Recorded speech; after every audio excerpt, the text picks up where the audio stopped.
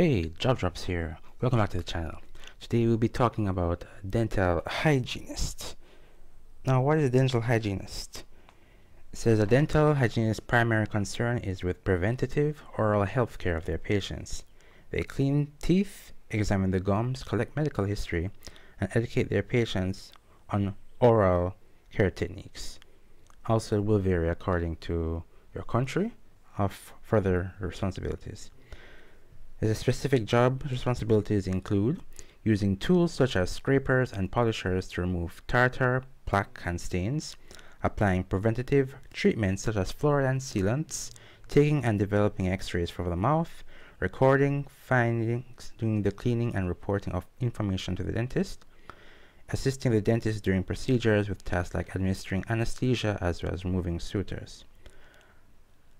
Now, this might sound similar to another field called dental assistant, but accordingly, they said that dental hygienists and assistants may sound the same, but the positions aren't interchangeable. While assistants may take on some of the same mistakes as hygienists, their role are more focused on helping the office run smoothly through administrative and maintenance duties, and would more likely to include schedule appointments, sterilizing dental equipment, handling instruments to a dentist, managing the patient billing and payments, as well as some states and also countries may allow them to be polishing teeth to remove plaque and stains and applying fluoride or administering topical anesthesia. So in some countries it may be interchangeable, sometimes be separate. So why should you consider dental hygienists? Well, according to the employment and wages in 2018, there were about 750,000 jobs in the dental occupations. Dental assistants and hygienists together make up about 3/4 of the total. If we scroll down here, we'll see that for dental hygienists, they have a median salary of about $74,000, or almost 75. And for the most part, they only need an associate's degree, which is advantageous since you can just go straight from high school and just get a 2-year program, and you can actually earn a good 74,000 right out the gate. So how do you become a dental hygienist? Accordingly, they say if you can apply through a community college, technical college, dental schools, or university. Majority of community colleges takes about 2 years to complete, and the graduates receive associate degrees, and afterwards you have to pass a board exam, probably both national and or state or the regional, to become licensed to work in a dental office. Sometimes it could be at university based where you have a baccalaureate or a master's degrees.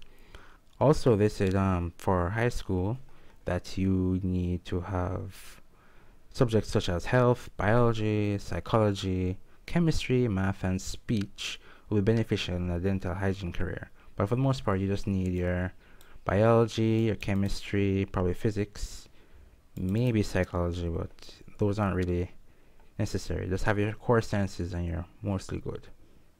And so some baccalaureate degree programs require applicants complete 2 years of college prior to the enrollment in dental hygiene programs. Additionally, you might have to take subjects in high school like English, speech, psychology, and sociology, and you'll basically learn anatomy and physiology, similar to what doctors and nurses have to learn, pharmacology, immunology, chemistry, microbiology, and pathology, since you have to know how to with different conditions and understand how the body works. Yes, you're not being a doctor, but you still have to have a basic understanding of how the body works. Dental materials. You can be familiar with their various tools.